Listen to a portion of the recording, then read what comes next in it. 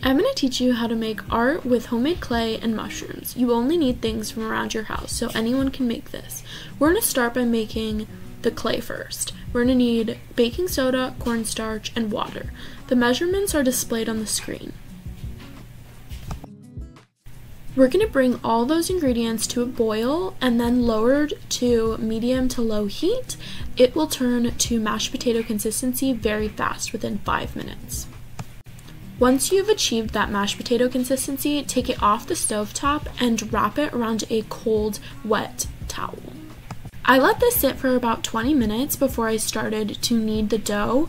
It will start off in a really crumbly consistency, but soon turn into a smooth dough clay-like texture. Then you'll start to roll out your dough to your desired thickness.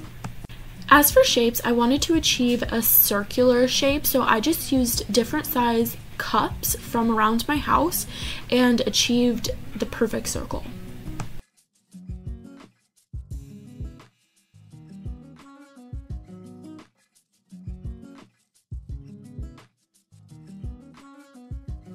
Once you have all of those pressed out, you'll want to move your clay onto parchment paper.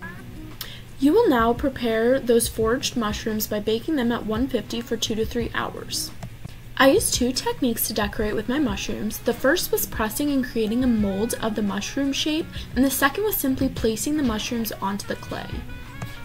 I ended up painting the clay molds to resemble the turkey tail mushroom that I used to press them with, and it ended up beautiful. I ended up decorating these all over my house and even made them into ornaments. I even used moss to decorate with. And here are all of them together, and they are just gorgeous. You can put these anywhere around your house and decorate with them in any way you would like. If you would like to learn more about foraging for mushrooms or educate yourself on the native species of New Hampshire mushrooms, check out my Canva in the link below, and you will find a whole infographic and how-to foraging and a lot of information about the native species in New Hampshire. Thank you so much for watching, and I hope you have so much fun making your mushroom art.